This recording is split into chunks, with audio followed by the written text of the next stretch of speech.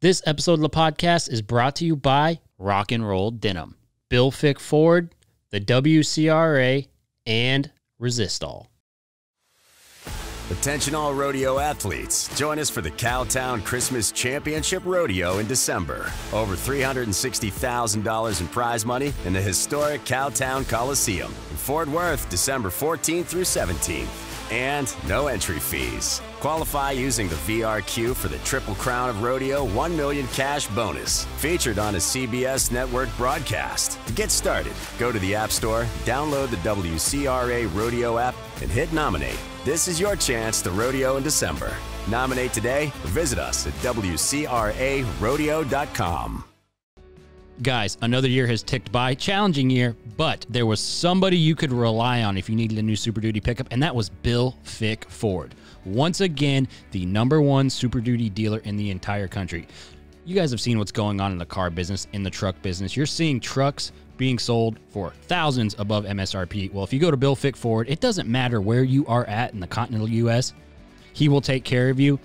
He will stand by the product, and he will not take advantage of you. Guys, Bill Fick Ford is the only place you can go in 2022 for a no-bull discount. Bill Fick Ford.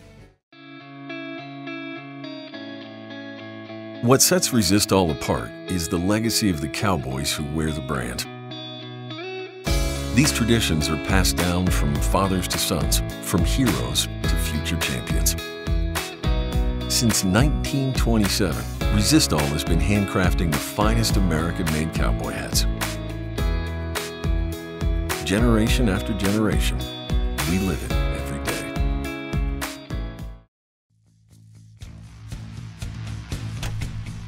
This is The Gauge with host Chance Conradu. Are you freaking serious? It's Conrado. This is The Gauge, and I am Chance Conrado. On this episode of the podcast, I've got my buddy Ian Desmond. Ian is a 2-time MLB All-Star. He is a 3-time Silver Slugger Award winner. He's got a lot of really great insight in life. He's a philosophical guy and just a really good dude overall, and this is a super valuable podcast for really anyone, so I encourage you to listen to it fully, especially the end. Check it out.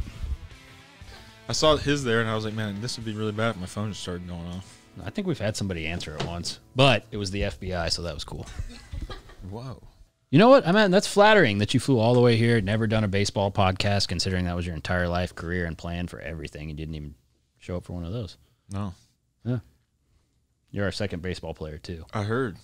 I actually watched, I saw. Taylor? He's a cool dude. Taylor. You'd like him. You get along with him. Yeah? Yeah, he's a real cowboy. Yeah, well, that's pretty cool. It is cool. I think you'd like him. You guys play for the same team. But, all right. So, clearly, we're probably not going to talk a whole lot about rodeo here. But one of the things that I think would be really great, and you're very humble and a well-spoken guy, is to explain a little bit about your life and then, like, your mindset on what it takes. Because when you look at rodeo and you just remove the fact that it is this standalone thing, it's just a sport, right? And it takes a ton of dedication and a good mindset to be able to thrive in that. But I mean, baseball is a whole nother level. I mean, the amount of depth of people you're competing with to achieve what you wanted to achieve, I think it's pretty amazing. And I think it'd be really beneficial to the people listening to this podcast to hear your mindset now that you're retired and all that. And then we can talk about some other shit too. Yeah. Tell me when to go. I mean, it's now. Yeah. So, I mean, we as baseball players, I think, have a tremendous hill to climb, right? You know, it's not only at the major league level, but the minor leagues, like you're talking about, you know, just finally now minor leaguers are starting to get some of these benefits, you know, non-poverty wages, you know, which I think some people in the rodeo, you know, circuit can understand, you know, where it's like you're traveling around to these small towns, you know, restaurants are closed by the time you're done, you know, what do you eat, where do you stay, you know, that type of thing. But even before that, you know, you've got, like right now, I have an 11-year-old son, is my oldest, 11, 9, and 7, and, you know, there's already parents that are prepping their kids to be, you know, Major League Baseball players, you know, and I tell people, you know, if your kid isn't in the car waiting to go to practice, telling you, come on, Mom, come on, Dad, that kid probably isn't going to make it. So I would say 98% of the major leaguers are those kids. They're in the car, they're passionate, they're dying to get to practice, they're dying to get to games. And you have to think that has to last from 10 till 35, So that drive, that focus, that level of sacrifice, they're not worried about going to the pool with their buddies. They're not worried about going to, parties and things like that. I mean, it takes the sacrifice. And so that doesn't stop from 10 till, like I said, 35. Yeah. Well, and that's a really interesting perspective, and the way it relates. And you've had some interesting, when you started kind of coming to the rodeos a little bit and you went to the NFR and saw that, and then you heard about how it operates. You had some really interesting perspectives, which I'd like to get in later, but I think there's more probably we could talk about, not so much about baseball, but about like you specifically and what it was like for somebody. And when did you know that that's something you wanted to do, like pursue an athletic career? Because I mean, like you just said, you have to be a 2%er, with a mindset. Then you also have to have the physical ability to even get there. Yeah, so you said a little bit about me. So my biological dad died when I was a baby, 18 months old, and I got to 5 years old. My mom married another guy, my stepdad, and so we were at a private school until like half of 5th grade. I switched over from there to public school. And when I got there, I had at the private school I'd been using my stepdad's last name.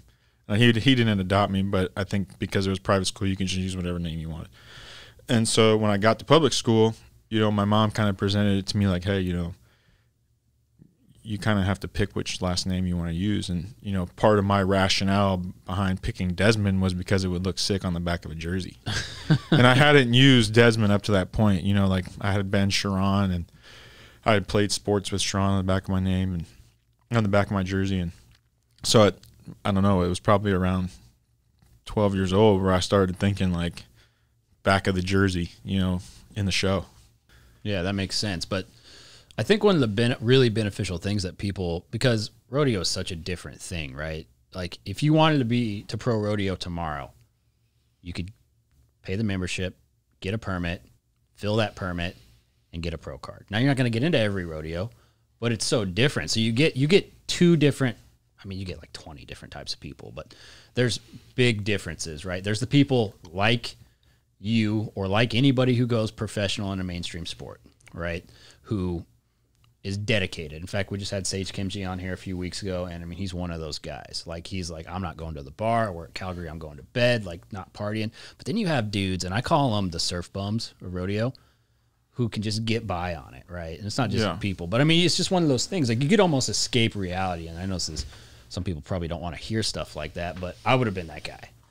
I would have just freaking skated by. That's what I did my entire freaking life until I got adult enough to realize that's not what you're supposed to do. But what were the struggles to keep your head right and your mindset right? And I think it's different. I think there is two different, and there's two different in the big leagues. And I think that's part of the reason why my decision to stop playing was is like, there is two different avenues. You have like that lifer type guy, like that it's in their blood, like that's the way I was, where like I thought when I was going to die on a baseball field, I thought I was going to play baseball, I was going to make it to the major leagues, I was going to come home and play men's league softball, and I was going to play that until I was 100 years old, and I was going to die on the field, and like that was the mentality I had as a kid, where like I couldn't see myself doing anything else, and then I was playing, and like I made it to the major leagues.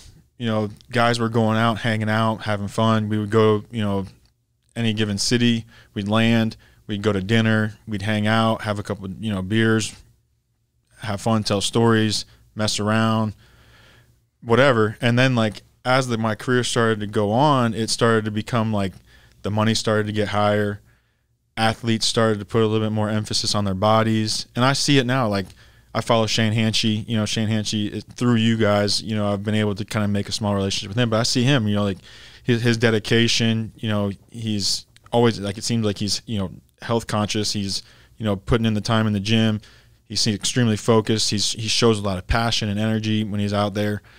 And, then like there's like in the baseball world, like there's the guys that are doing the same thing. Like they only drink water, you know, like they're going to the gym. They have personal trainers. They have personal hitting coaches. They have all this private, you know, like self-equity building, you know, type stuff.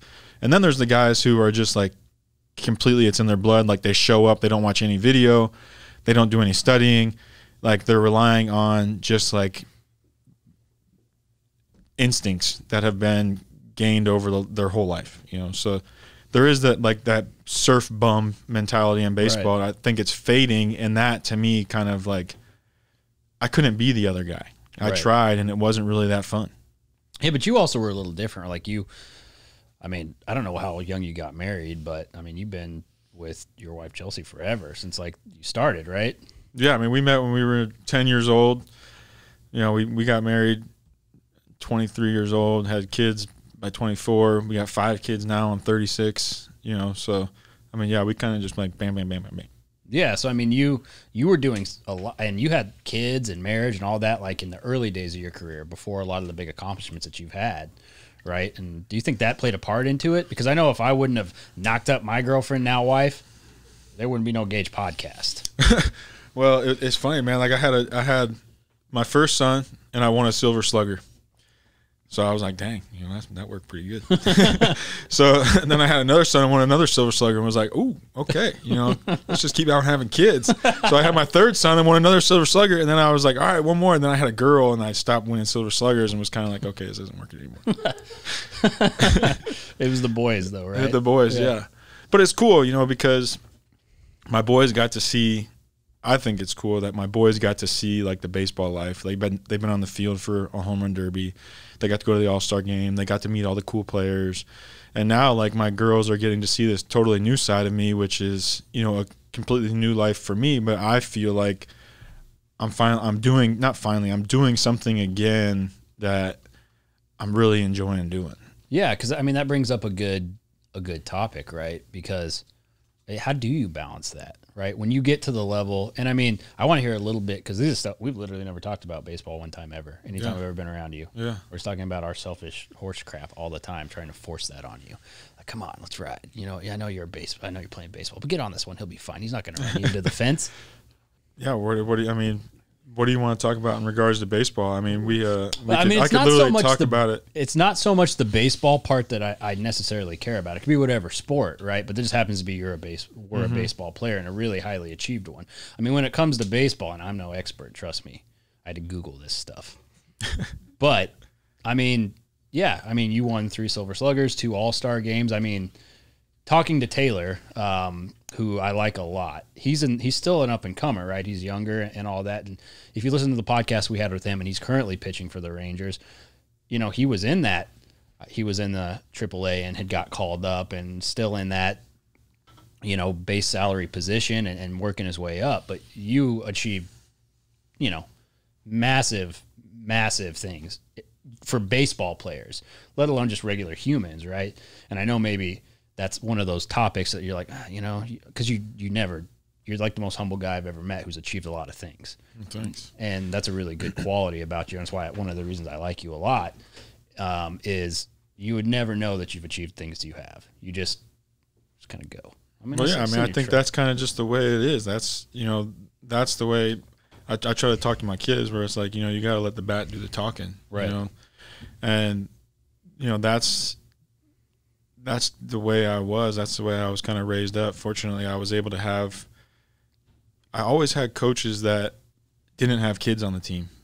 You know, and I think for me, that really helped me, because they kind of looked at me like, just like everybody else. And it was like, hey, you know, like, you're either going to play or you're not going to play. You know, like, this isn't about, you know, I'm doing this like daddy ball type thing, you know, like, you're going to have to run, you're going to have to, you know, do all the stuff. And I was kind of taught the right way from the very beginning in my eyes, you know, and I think now the game is a little bit different. And so, you know, I just kind of do what I do, you know, and I always wanted to kind of be there for the manager. That was kind of always my thing, is like, you know, if you know what a metronome is, you know, in like the music industry, you know, like I wanted to be that. Like I didn't want to be the bass, you know, I didn't want to be the lead singer. I just wanted to be the guy in the back that was just going to be there and was going to be like that steady force every single day. Like, you know, whether it was, you know, hurt or not hurt, or it was great one day, bad one day. Like when I got to the field, I was going to try to be the same guy every single day. And over the course of, you know, whatever it was, 12 years, 11 years, whatever, you know, it just kind of added up to what it was. You know, you are what you are. You know, you play every day, and at the end of the day, you know, the baseball card is going to say what it says. Right. And fortunately, like you said, you know, I was able to do some good things. Yeah, no, I mean, absolutely. And I think that's no matter what you're doing, right? I think that's all you can hope for, right? But what is some of the things, like from a mentality standpoint, right? Like if you were going to offer some nuggets of wisdom to just a person, maybe they're struggling, right? Maybe they don't know how to get out of a slump or keep their mind in a positive place, or maybe they can't even get their ass up and get to the gym or change an aspect of their diet or apply for that job or whatever, right? I mean, I try to do this show because there's just, I mean, it's untold numbers of people who listen to it, which is super cool. It means that we can help some people, and that's important to me. And I think you're the kind of guy who could offer some of that wisdom to people. Yeah, I mean, so I was watching, I saw a snippet of, you know, a podcast that you were doing with a guy, and I'm sorry, I don't know who he was, but yeah, he was talking about, you know, how he was just going to push this rock up the mountain, you know, and that was what he was going to do. He was just going to sledge it up the mountain as hard as he could, and once he got to the top, he was going to go back down and push another rock up, you know, and like, when I first started my career, that's kind of the mentality I had, where like I was, you know, going and, you know, and then as I kind of got a little bit more mature and things started to slow down a little bit for me, and not to say that what he's saying is wrong, because there's plenty of people that make success pushing the rock up the mountain. But as I kind of got older and like now, even like now I'm kind of like tiptoeing into like the business world and even learning horses, you know, like kind of entering into this lifestyle where it's like, I'm kind of taking the mentality now where like I'm going to push the rock up the hill, but I'm going to go around. So like at times I can stop, you know, and enjoy where I'm at. And that rock isn't going to roll over and crush me on the way back down, you know, once my arms get tired, you know. And so that's more of the mentality that I'm trying to take these days, where it's like, you know, I'm going up and I'm going to get to the top. I know I'm certain I'm going to get to the top, and I'm kind of like making checkpoints along the way, but I have to stop and enjoy it. Otherwise, it's going to fizzle out, you know, or it's going to crush me, and everything else is going to be sacrificed in the meantime. Do you feel like that happened in your baseball career at points? I mean, there were certainly times in my career where, you know, I made baseball like a god, you know, like where that was the ultimate, you know, where like there was really nothing more important than baseball. And, you know, once I started to have kids, once I started, you know, my wife and I, you know, really started to kind of like bite down and like do this family thing together. You know, I started to kind of realize like I'm not getting the best out of myself by making this the ultimate thing.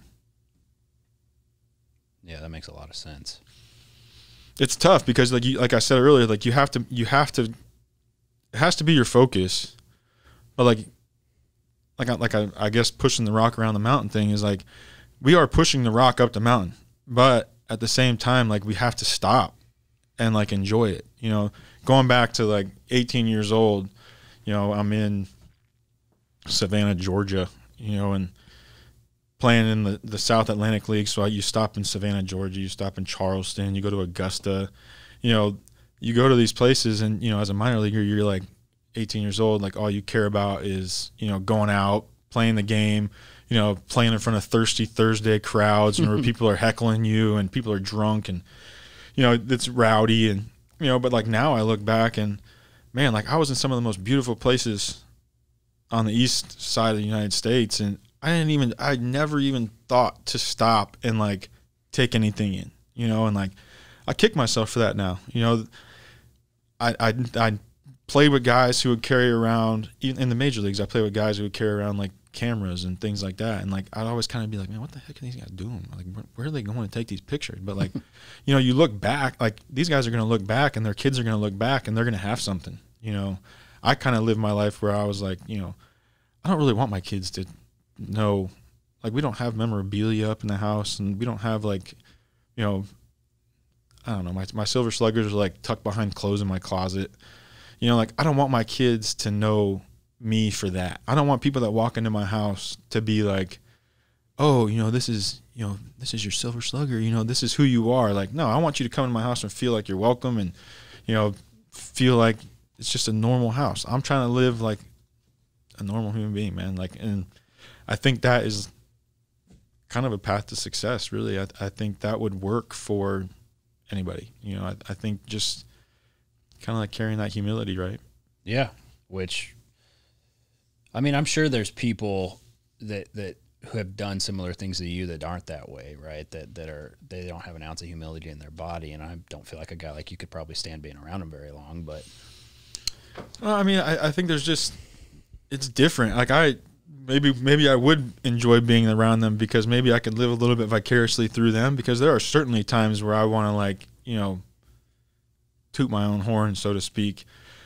But, like, what's it gonna do? Like, yeah, but I mean, maybe it's a little bit of both, right? Because I mean, and I would love to. Now we're getting super philosophical. This is what happens on this show. It's like I drink a little bit of whiskey and like watch you not. I know. Drink your beer Is there like another? Well, it's empty. There's so many. So of is them. there another? There's so many. They come in packs of 12. Do you like ding a bell if you want another beer or what? No, you pull the ponytail on that guy. You just pull the back of the ponytail. Is that what that is, a pony?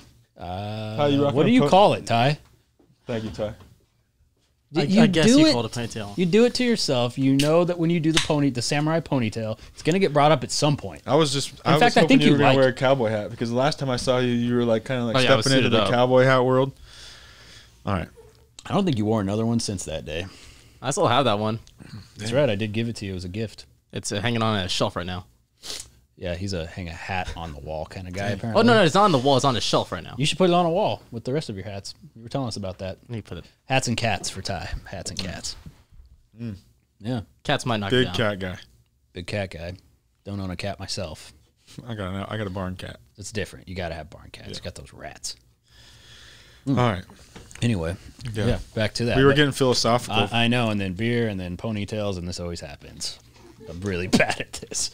But like when you look back, and it's really always it's really interesting to talk to people who've achieved a lot and see what they think about this stuff, because I feel like people who are stuck in like the normal grind of life, which is okay. I think it's a good thing, actually. Like, I think there's so much pressure from social medias and things that everybody has to try to do these big dramatic things. And I think that causes people a lot of stress and depression and things like that. But like when you do look at that, right, and what you had said about maybe you would get something out of those guys, and I think about this stuff too, but like when you look at what life is, right, like what do you think life means? Because I always wonder that. I'm always constantly thinking and asking people a lot on this show, like, what do you think the purpose of all this is, and each moment? Because some people look at it and they're like, well, as soon as the moment's gone, it's gone. I've been like that a lot. It's like I can't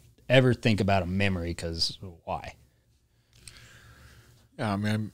I mean, we trying to go to church here. I mean, so I don't go to church. I know you guys go. I do, but I used to. So I think there's that, and we could definitely go down that road. But I think that,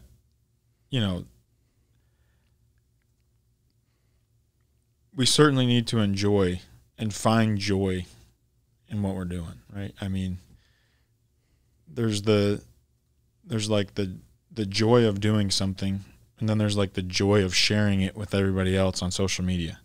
The joy of like what the comments say, right? And my wife and I were talking about this last night, like, let's go on a vacation and not tell anybody or show anybody and see how much fun we have. Now all of it, like everything is about like, these families, every family, every professional athlete, it's like a wife and a husband, and, they're showing everybody how awesome their life is. But like, 5 kids, we've known each other since we were 10 years old. Like, there's times where it's like not really Instagram worthy, there's a lot of times, and I just think that there's, like I said, there's joy in like life, and then there's like joy in sharing it with Instagram and like what the comments say, and like finding joy in like people saying, oh, I love your vacation, your family's so cute, like, oh, blah blah blah. You know, it's blah blah blah is how I see it. And it really is. But I think there's like that, like you said, like that depression and anxiety and stress of like trying to live up to like the fake joy. Yeah. Well, because we live in this weird world where most people are so plugged in that somebody was telling me this really funny thing. Like it was a friend of mine that I went to high school with. We were talking about it. He's still, you met him. Yeah. He actually came to your house that time with me. The real Jack guy. Real Jack, real small, but real Jack. Yeah. Yeah. He looked like you could have been related except for a whole foot shorter than you. But, you know.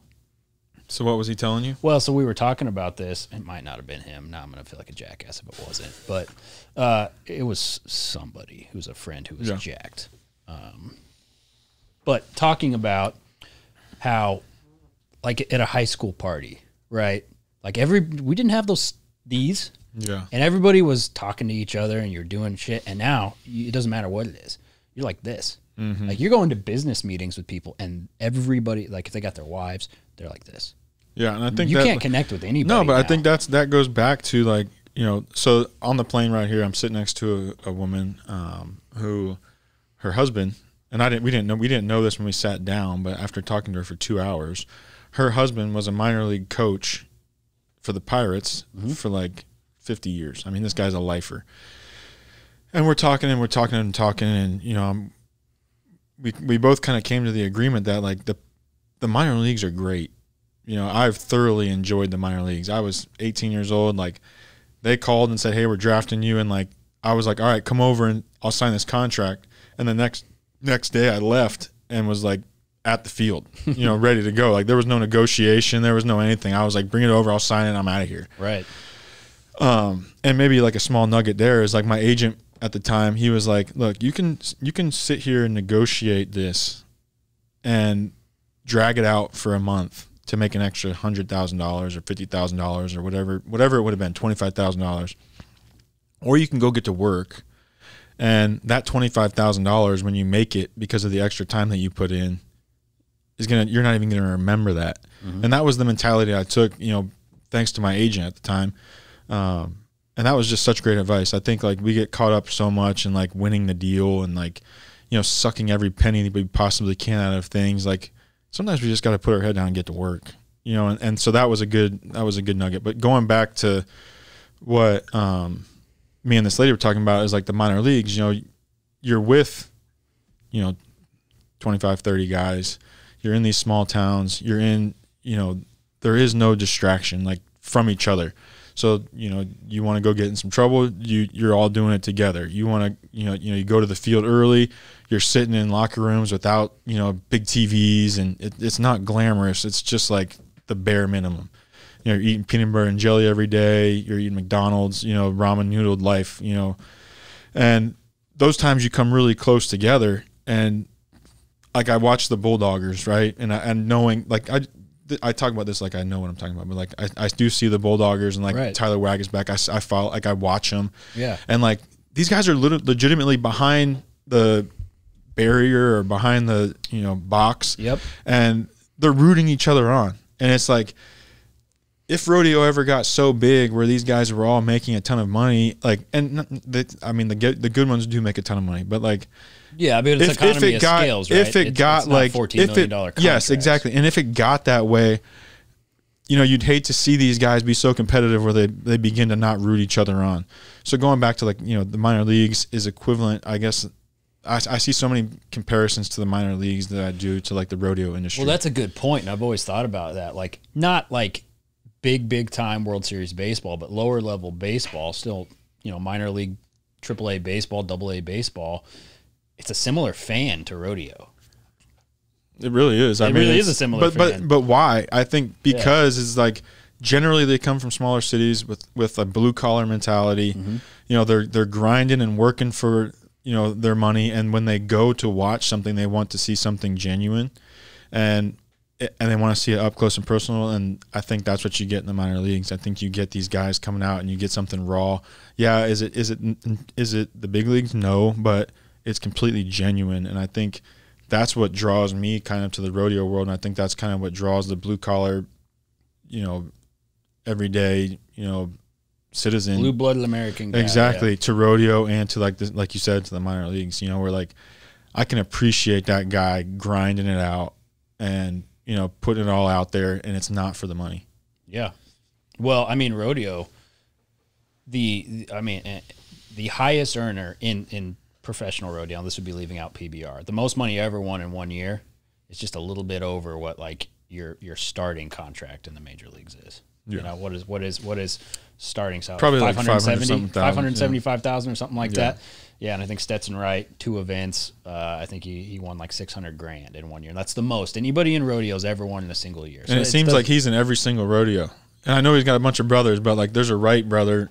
I feel like, I mean, we kind of are right. We kind of like the Wrights, Yeah, and so everybody likes him. So but I did hear him say something, which I think I try to like hang on to all the little things. He was like, he said something like,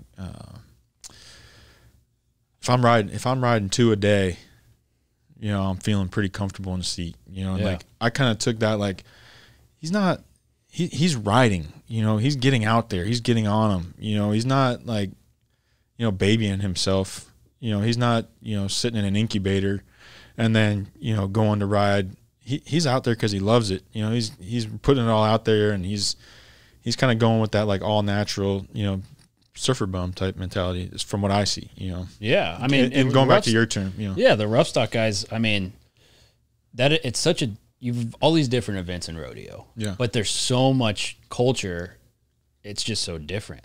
Like you're right, the Bulldoggers have that culture. It's such a unique, and there's just not that many guys who do it, so that's part of it. I mean, I think in any given years there's like 70 of them, 80 of them in that top. Really, that even have cards in Bulldog. I don't know what it is. It's probably like 80 dudes, right? But each of them has to wrestle their steer, and then a lot of them are hazing for each other. I mean, if you want to fuck somebody's day up, you just don't haze good. Right. But they never do that. Right. Yeah. There's some honor in that. And, it's the same thing in bull riding.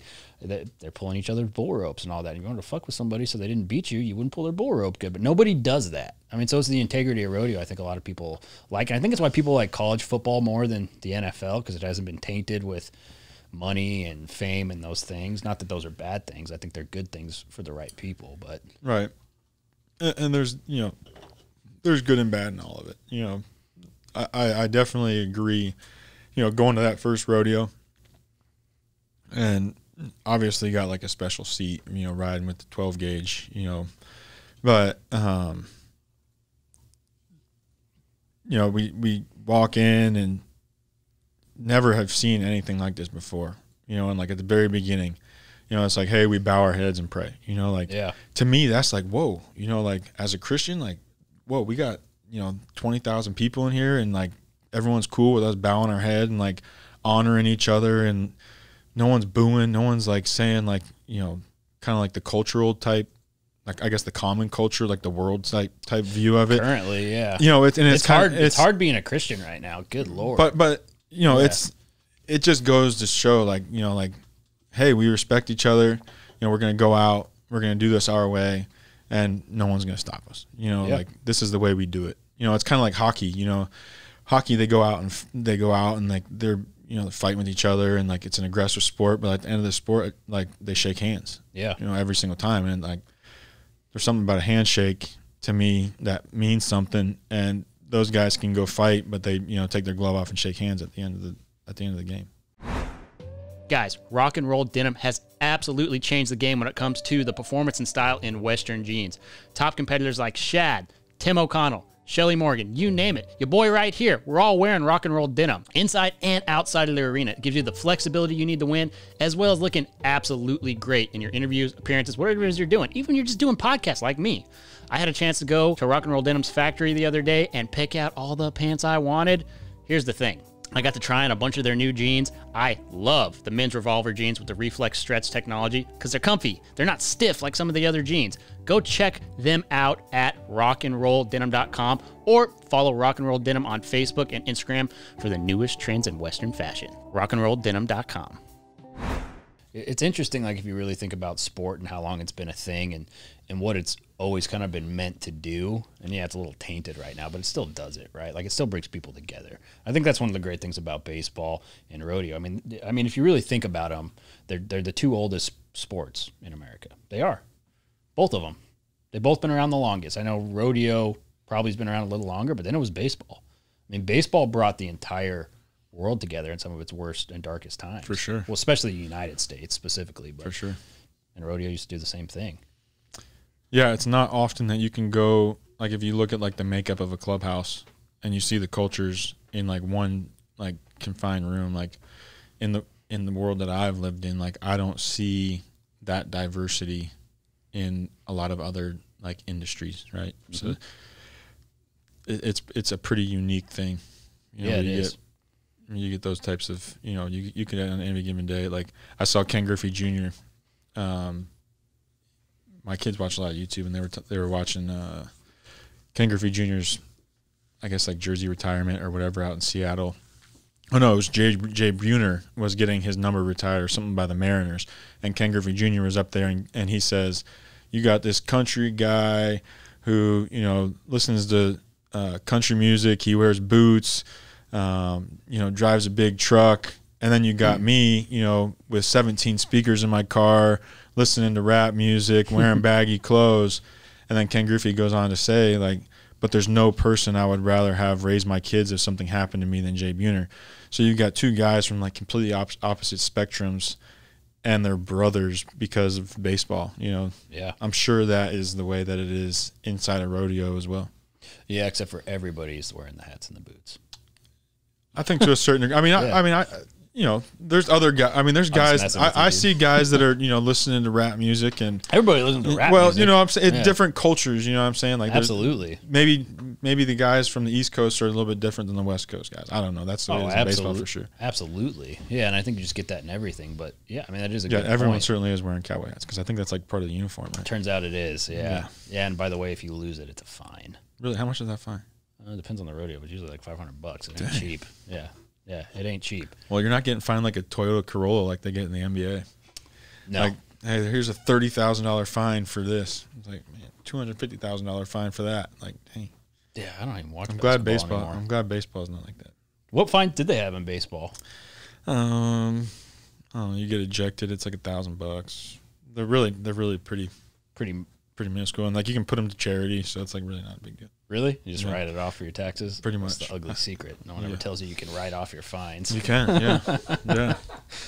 Yeah, but I mean, so we've talked about it before, but when you started observing like rodeo a little bit, you had questions and you looked at the organizations and thought that it was strange, right? That these athletes had no representation, made no money unless they won it. I mean, what do you think about stuff like that? And just so you know, if this is going to go on the Cowboy Channel, whatever you say. Yeah, I mean, I think, you know, and this is like an outsider's perspective, and I'm sure it's naive, but like, I think the Cowboy Channel is doing good for the cowboy, and for like the Western world, right? And I think they know with their success, they're also going to have some adversity, right? Like, the more publicity they give the cowboy, the more I would imagine the cowboy is going to lean towards representation. And the more that the cowboy leans towards representation, the more they're going to ask of the Cowboy Channel and of like the PRCA. Well, yeah. I mean, and that's the Cowboy Channel is one thing, right? Because that's just the network. That's the MLB network or whatever, the equivalent to. Mm-hmm. And yeah, what they're doing is because some of the viewership's amazing. That for sure, getting. Yeah. Oh, yeah. You know, like 41 million viewers of the NFR. Like, that's just amazing for a rodeo, especially on a network that's the equivalent to the Golf Channel, right? Yeah, I mean, but it's growing, and that's what I see. You know, I think I kind of started watching rodeo like as I don't know how long the Cowboy Channel's been going. Just a few years. Yeah, and I think that's kind of like where I'm at as like a rodeo fan is I'm kind of growing with the Cowboy Channel, I guess you could say. And it seems to me like the content that they're putting out is continuing to go deeper and deeper into like the Western world. And I think the more they do that, you know, it's not about, you know, advertising the 17 seconds, you know, that you're out there for your event. It's, you know, what you're doing at home. It's, you know, more commercials. It's more TV time. And like, as that goes up, you know, these I guess, endorsers are going to have to pay more, you know. And it seems like the writing's on the wall. And I think that's something that I've kind of talked about before with your family, and your family, is like, you know, at some point, you know, they're going to, the Cowboys are going to come together. And I feel like that's going to be a pretty powerful time, I think, for the sport, and I think for, you know, just personal gain. You know, you can only, and it's like you'd hate to see it as a fan, because at that point it becomes like a business, just like all these other sports, and you're probably going to lose a little bit of the integrity. But, you know, if you're a real fan, you want to see the people that you're rooting for do well. And I think nobody wants to see anybody have to go, you know, be on TV at the top of their craft and be going paycheck to paycheck. You know, it shouldn't be like that. Yeah, 100%. And I agree. And I've always thought that. It's like the fact that, and to be honest, like when we were growing up and it was going to be rodeo, for one, I wasn't nearly as dedicated as anything as you, other than like chasing girls, and really chasing the girl who's now my wife. I was chasing her like crazy, and she was like, "Get away from me, dude." But like I cared about that more than anything. But when you looked at, especially like 12, 13 years ago, 14 years ago, yeah, fuck, old. But when you look at that, like if you looked at rodeo as a career, it was like, I am not going to get to live the best lifestyle. And a lot of these people aren't. You just can't. Like, unless you're the 1%ers of the rodeo game, I mean, you've got these people who are somewhere between 16th place and 50th place who lost their asses getting to those. Yeah, those but numbers. But here's my issue too, is like, and it's, and like again, I'm not, you know, please, I'm not trying to offend anybody. This is a naive point of view probably, but like, you know, the people that I do follow and like the scene that I see is like, if there are, you know, people listening that want, you know, my point of view, I think it's like, hey, you know, like I listened to Derek McGay's, and he's like, he would pull up to his rodeos with like the worst trailer, right? That's probably the most sound thing to do. You know, just getting by on paycheck, you know, if you make $50,000 a year and you're driving a $100,000 truck and, you know, a $50,000 trailer, you know, and you got who knows how much wrapped up in horses and travel and transportation, you know, like there's got to be some sort of like financial education going on, right? And I think that's something that I would say to a minor league baseball player too, is like, you can't just expect that you're going to make enough money to be an idiot spender. You know, like you're going to have to check these boxes, because as the Cowboy Channel grows, like you're going to have to like, I don't want to say like lawyer up, but like you're going to have to like put a team around you to get ready for it, because it's coming. And, you know, the people that are prepared for it are going to be the ones that capitalize on it. You know, I was talking to a guy, I think he actually, you know, he mentioned your family's name. I've never met him, but your dad, Kelly, I guess he's got a horse in training with a guy named Dusty Whitford. And I was talking to Dusty and his girlfriend last night, and they've got this thing that they're trying to, you know, grow. And, you know, we're talking about, you know, getting people more publicity and like growing followers and things like that. And it's like, as you continue to grow, like, what are you going to do with it? You know, it seems like it's the next truck, it's the next dually, it's the next trailer, it's the next farm, it's the next, you know, like at some point you're going to have to come up with like a strategic plan by a professional. You know, I had to realize like I'm not a professional financial advisor. I can't handle this on my own. I have to hire somebody. And at that point, it allowed me to be freed up to do my actual job, you know. And I think that's something that I know it's a way of life to go home and ranch and cowboy, but like, you know, to whom much is given, much is expected. You know, like you're going to get more money. Don't waste it on, you know. Yeah. Well, and it's so interesting, right? Because you bring up a really, really good point. And like when you achieve the top levels in baseball, it's like you will by default get enough money to be set for the rest of your life if you are smart with it. If you are smart with it. Correct? If you are smart with it, Yeah. yes. And like, yes. But you can't do that in rodeo no matter what. Not yet, not yet. But it's coming. Like it's definitely coming. Like Tyler Pearson, right? Like he's got. I watch him, and he's got this kid, his son, Stetson, I believe his name is. Just by following, I think his name is Stetson. And am I right? Do you know? Anyway, bull riding, yeah. You know, he's his kid's roping, and like by the time his kid is a pro, the money is going to be completely different. It's coming, like it has to. You know, the Cowboy Channel. If you watch it, like golf, you know, like you watch golf, like if you watch golf right now, you know, the PGA Tour is like kind of like competing with this Live Golf Tour, right? And there's always competition. The more publicity, the more viewership, the more interest. Like someone's making money, you know. It's only a matter of time before the athlete steps up and says, like, you know, in the NBA, like, hey, this is a business. Like, yeah, there used to be loyalty, and I'll be a Celtic or whatever for the rest of my life, but that was back then. And now these players are like, no, like, you're not putting any players around me. I'm going to get my championship, and I'm going to get my money on another team. That is going to come, and as ugly as that might sound, it's inevitable. Like, it's 100% inevitable. Yeah, but it's also required, right? Like, if you're going to dedicate your life to a craft, which is to entertain people at its core, like that, and specifically in rodeo, let's say bull riding. Let's focus on just the bull riding for a second. You're cutting your life short. You're cutting your mobility short, and you are ensuring that when you're 70 years old, shit's going to suck. You just are. It's like football. Like, you're taking the risk of getting CTE and having your later years either be cut short or you're just totally screwed. You know, same with like boxing or any of these sports. It's like there's a risk and a reward for that, and you're checking the box that says, hey, at some point I'm going to be screwed up. No matter what I do, at some point this bull, and Sage Kimsey made that perfectly clear. It's like it's not if you're getting hurt, it's when. You are going to get jacked up. But there's a both. Yeah. There's a both and there. And I guess that's like my, you know, I'll say it to the minor leaguer, you know, so to speak. Right. Is like, because I don't know the rodeo audience, but like, you know, you can do it for the pride and for the I made it, right? But you can also do it to support your family and to, you know, make the correct steps to not just do it for your pride. You know, like you can do it for financial security. You should be able to, right?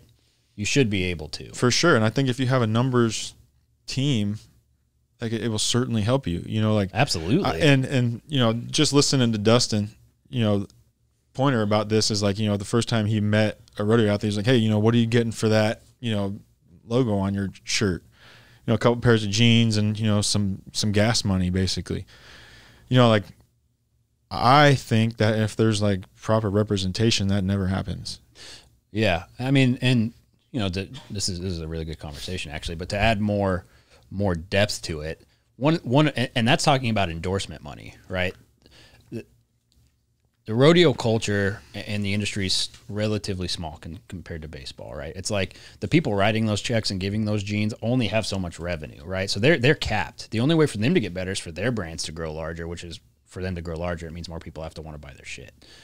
And it's not. But as the athlete grows, exactly. As the athlete grows, their business is in turn also growing, right? Yeah, so that's my pitch to the athlete is like, hey, instead of paying, you know, $5,000 for, you know, I don't know, this is going to sound dumb, but X implement for your tractor. Sure. You know, rent that service out for $100 and spend the other $4,900 hiring someone to run your social media.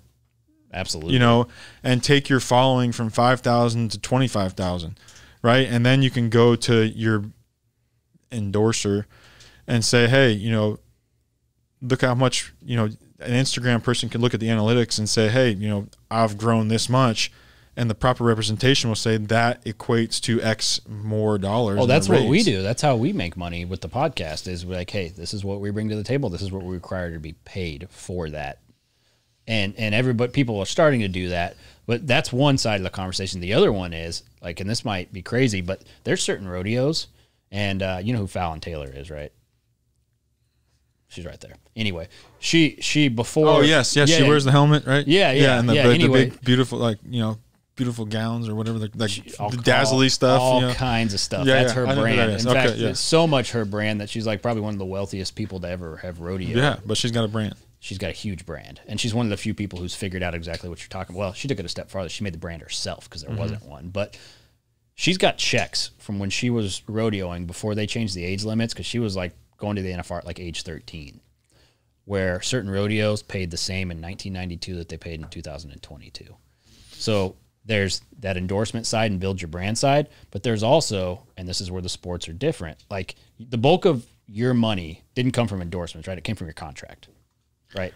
For me personally, yes, but I do know players who are living 100% off endorsements and not touching anything that they're making from baseball. Yeah. You know, and it's just a sacrifice. Sure.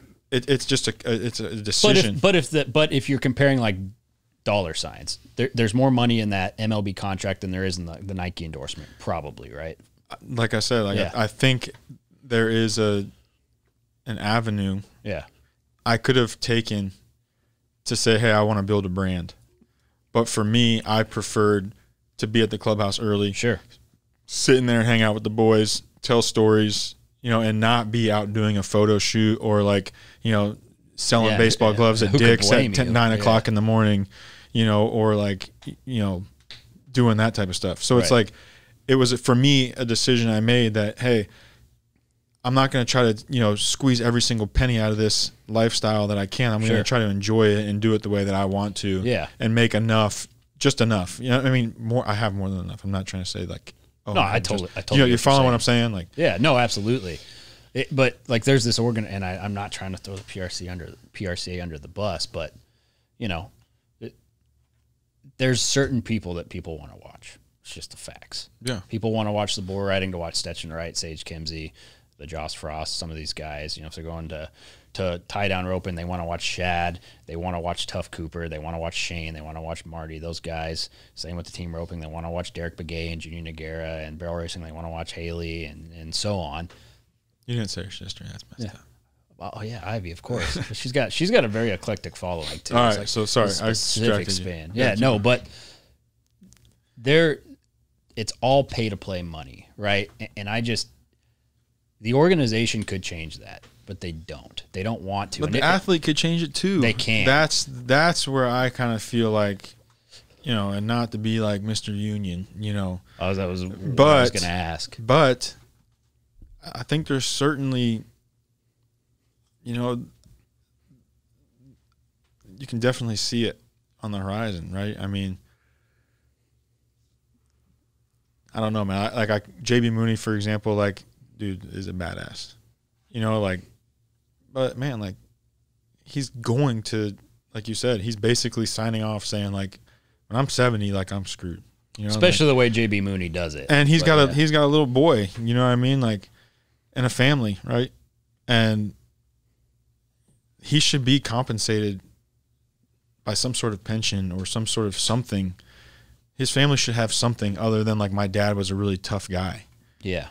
Because and he's lucky because he's carrying a torch and PBR is so far ahead of rodeo. But just an example, and that's like any other athlete, absolutely, right? in this industry, where it's like there's got to be some sort of like, it's not even a safety net. It's like a thank you, almost like, hey, you know, you helped us grow, you were a part of it. A recognition, acknowledgement. It's like Social Security for rodeo athletes. I agree 100%. Yeah. Instead, the best you can hope for is, you know, you get to be in the Cowboy Hall of Fame, and you get to go and sign autographs, you know, and do like paid autograph signings, and you know, you're still on the grind. You're still traveling probably in a trailer, driving from place to place. Oh, not to be so doom and gloom, and I would never say anybody's name ever, but there is multiple world champions who do things like work at feed stores or drive gravel trucks in the latter half of their career. But I mean, just crazy. But at the same time, like I am completely envious of that. Right. You know, like to be able to just live a normal life. You know, like to be blue collar. Like I grew up, like, yes, I have money, but like in 2009, I made it to the big leagues in 2009. In 2009, I was selling Christmas trees on the side of a road in Sarasota, Florida. You know, my mom was a hairstylist. My stepdad detailed cars. Like, you know, I was helping lay tile like as a job, like I was a bar back. You know, there is like some sense of accomplishment of like earning your beer at the end of the night. I like to say, you know, like there's days where like I don't do anything and I crack a beer open and I'm like, I didn't even earn this thing today. But then there's days where like I put in the work, you know, and I grinded, and it was one of those days where like, you know, I was outside all day, you know, fixing fence, you know, cleaning up fence line, blah, blah, blah. Right. I rode a couple horses that day. I mowed some grass, and I got inside and I was like, I can have a beer. You know, I earned that. Or even when I was playing, you know, like a 2-for-4 night, my uniform was filthy dirty. My ankle hurts. I got drilled by a pitch in the back. You know, I showed up early and I encouraged a teammate. And like at the end of the night, I go into the hotel or go into my house and I crack this beer open and I'm like, man, like you earned this today, you know? So I envy those guys who are still willing to put in the work at the feed store or willing to go back to the ranch and, you know, continue that blue collar life. Right. But it can be both. And I think like once you get to a point where you find that freedom to say, hey, you know, I can financially decide what I want to do. I think these rodeo athletes are going to get to that point eventually to where they can do that, where they can say, hey, you know, yeah, I'm not going to put my life on the line anymore. I'm going to go back and, you know, I've got my pension coming. I've earned my pension. I've done this, done that, and now I can kind of do what's next. I agree. You know what's interesting is you think about like what like blue collar people dream of, right? Like your basic good old boy. Maybe they live in some rural town and they've got their 20 acres and they take care of their few cows, their few horses, whatever the job. Yeah. Right. And they're always daydreaming of bigger things, like they might be daydreaming about your life. But the funny thing is when you achieve success, right? And most people who achieve success, what they end up doing is chasing that blue collar lifestyle. It's really interesting, right? Well, it's just never enough, right? It's never enough. So, you know, I dream, like for me, my journey was like I dreamed about, you know, I was in Little League, dreamed about playing travel ball. You know, I was in travel ball, dreamed about playing in high school. I was in high school, dreamed about playing in college. I was in, you know, I got a scholarship for college, and I dreamed about playing pro. I dreamed about playing pro, dreamed about making it to the big leagues. Made it to the big leagues, dreamed about being an all-star, dreamed about being an all-star, dreamed about getting a free agent contract, blah, blah, blah. And it's like, it's never enough, you know, and like it was finally, I got to the point where like I was checking, I can remember this day, I was in Seattle, right? I've got 3 or 4 kids. I'm in Seattle. Part of my contract is you get a suite on the road, and I go into the hotel room, like a sweet hotel room in Seattle, you know, like it's got the electric curtains and all that stuff. I mean, it's big. Swank, it's a big hotel room. Like it's nice. And I remember checking into the hotel room and put my stuff down, and like I went to the bathroom and I came out and like I look and it's like this big, empty, beautiful space. And it's like, I'm sitting here by myself. Like, not like the next generation of guys are playing video games. Like, you know, it got to a point where I was like, man, this is like the emptiest thing. You know, like this is not like to be all like depressed, but it's like, this is, you know, I've been thinking about what's next. And I'm here, and it's like the least fulfilling thing ever, you know, and it's like, this is brutal. Like I've got a family at home that like I'm missing, my kids are missing soccer games or baseball games, or, you know, they're out living on this grind of a life. And like, I'm sitting here like doing what, you know, like this is enough. So it's like, the point is like next. And now I'm at the point where it's like, you know, I did it so Friday last week, and then Monday, you know, I picked up a day working thing, you know, so that's kind of what I'm like, my thing is now is like, so I went and, you know, sorted some cattle on Friday and then shipped them off on Monday, you know, and like I drove home from that. So like normally what I do is I bring a cigar and like I smoke a cigar on the way home, because it's just like kind of the thing I always wanted to do in baseball, but I never really did. And then so Monday I'm driving home and I'm like, you know what? Like I'm doing what I love again, and I'm getting paid for it. You know, like, so I'm kind of like back at that blue collar thing where it's like I'm climbing back up the ladder, you know. And so I made it all the way to the top, and now, like you're saying, now I'm going to find that blue collar thing again. Yeah, that's a really interesting, because you're right. And that's just like, I relate to what you're saying, because obviously anybody who knows we had a really humble background. It doesn't look like that now. But we did, like, real humble, like scary humble. And so I ran from all that stuff so I could go to accomplish it. I'm still doing what you're talking about. Like, I just like, dude, I'm moving to Austin. I got to expand this company. Got to expand. Not thinking about anything else. And it's different. It's not a sport, but it's still a similar process. And I always ask people, like, when is enough enough? Like, when is enough enough? Yeah. And they always say never. But they never finish that sentence. They just say never. It's never enough. So they leave it. And it's actually business people who are really bad about this, I've found, is they leave it at it's never enough. Well, I mean, I'll be honest. Like, for me, it's and you know, you have like the material when is enough, but then like there's like the goal, and like the goal is to live off your interest, right? Like when your money is making enough money for you to live off of, you know, does that make sense? Like, absolutely. So if you spend $200,000 a year, when like interest on your money is that, you know, like that's when enough. That's for me when enough is enough. Like, sure, like you're in cruise control at that point. Right. From a monetary standpoint. Yeah, exactly. But like as far as like the material stuff and like the lifestyle thing, right? You know, if we follow like the worldview, like, man, Instagram or whatever social media is going to continue to push you to be. Yeah, if it was worldview, you'd have 5 Ferraris in the garage, not that. Yeah, but then you're gonna have to get the Bugatti, you know, like then you're gonna have to get the yacht, and then you're gonna have to go to Greece, you know, then you're gonna have to go, you know, take all these cool pictures. You're gonna like, and then your life isn't even your life anymore. You got a photographer walking around, you know, hey kid, smile, you know, it's like, right. What is that? You see the sadness in some of those guys' eyes who do that, right? I used to really like Conor McGregor. I can't stand him now, just because he was on welfare and had a great story. And like, if you were trying to achieve stuff, you could latch onto that type of story. It's the same thing with Mike Tyson, right? And you just see these guys fall on their face into a fucking pile of white stuff. Well, and it's like, and they're just miserable. Here's the Lamborghini yacht. Here's a picture of me. But you think about like Kobe Bryant, right? Like, yeah. And I don't know Kobe. I didn't follow Kobe. I wasn't like a Lakers fan. Like, but I can almost guarantee you that he would trade all his rings, all his money, and everything else for a couple more days with his family, right? Like, absolutely. So, like, he's got the whole Mamba mentality. He's got all this stuff. Like, I'm curious to know, like, would he change the Mamba mentality if he had an opportunity to come back? Yeah. You know, like, would he say, like, man, like, I was misguided. You know, like, no, wait, hold on. You know, really enjoy your family. Like, do it a little different. I wonder if he had the opportunity, if he would say, like, no, this I still believe, I still sign off on this Mamba mentality. Yeah. Curious. You know, it's one of those things I ponder. Yeah, I mean, I think about that stuff all the time because it is so easy to neglect the moments.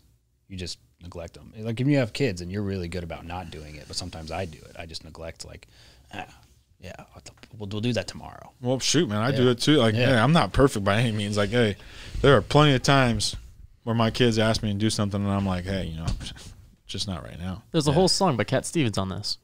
Yeah? Who's Cat Stevens? Cat Stevens. I know who Cat Stevens is, but I don't know the song you're talking about. Cat's Cradle and the Silver Spoon. It's pretty much the whole song goes about this father who kind of passed all this time. Say his kid wanted to spend time with him. He always passed by on it.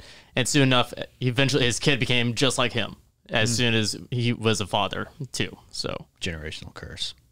Yeah. Gotta break the chain. Yeah. Yeah, you really do. Which is not easy.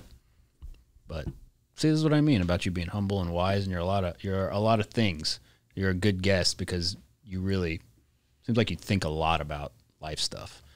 And when you verbalize that for people who are listening, I think it's really valuable. I don't know, man. I think over the last couple of years, and this is like personal growth type stuff, you know, like over the last couple of years, like I really backed off the news, trying to back off social media, trying to back off like really just outside propaganda crap, you know, like people trying to influence my life, you know.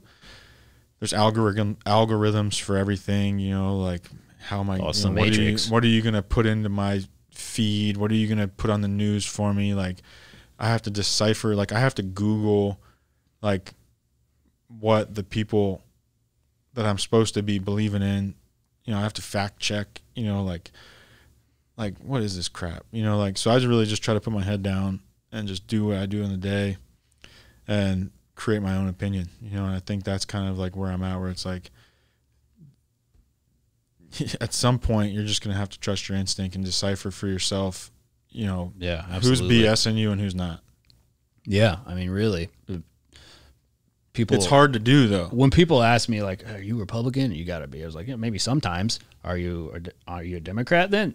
Sometimes.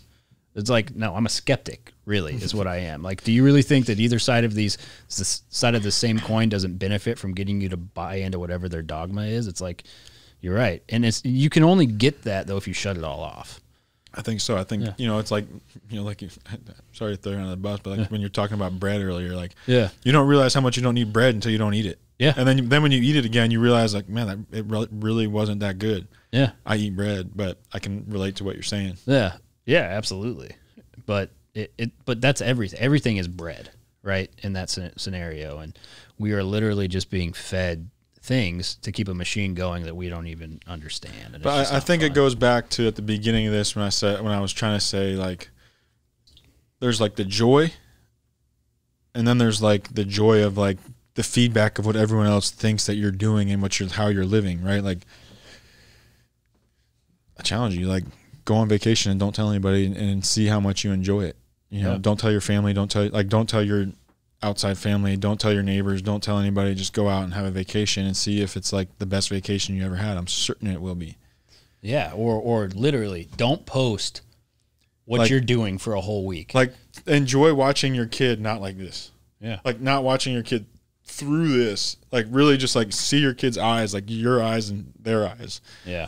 And see how much better that is. Yeah. Yeah. I mean, because people do. It is, and I find it to be super weird. Like, if you're one of these people, because I know at least 1 billion of you are this person, because you just can't help it, because you have to. But really think about the reason that you're telling everybody on Facebook and Instagram every little aspect of your life. Why are you doing that? But it's like, it goes back to the same thing. Like, if you text me and I don't text you back in 5 minutes, like, you might interpret that I'm mad. Oh, yeah. You know, absolutely. like, what happened to the day where, like, hey, man, like, I'll get back to you when I get back to you. You know, like, it's hard. I mean, like, that instant gratification, that instant response, that instant sharing, like, oh, why didn't you tell me you were going to vacation? You know, it's like, dude, you're my neighbor. Like, you're not my child. Like, I don't have to tell you every single thing I do. Like, dude, it's a funny thing you brought up, because I didn't tell anybody that I don't like my mom, just because my mom calls me incessantly, which I actually like. But like, and a few people like that I was moving to Austin.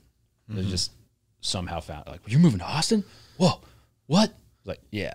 When? It's like, in 3 days. Yeah, but think about how much more clear the decision was for you. Oh, the decision's made before somebody gets an opinion on exactly. It's your wife, it's you, it's your direct inner circle, and it's not like the skeptics. It's like you said, skeptics. It's not like the outside distraction. It's this decision was made under sound state of mind, and you know, there's rest in that, there's joy in that, and like, it's a new journey, and it's your journey. It's not your followers, it's not the Gauge podcast following, it's not anybody. It's like, hey, you know, this is what I'm going to do because this is the decision I've made and we've made.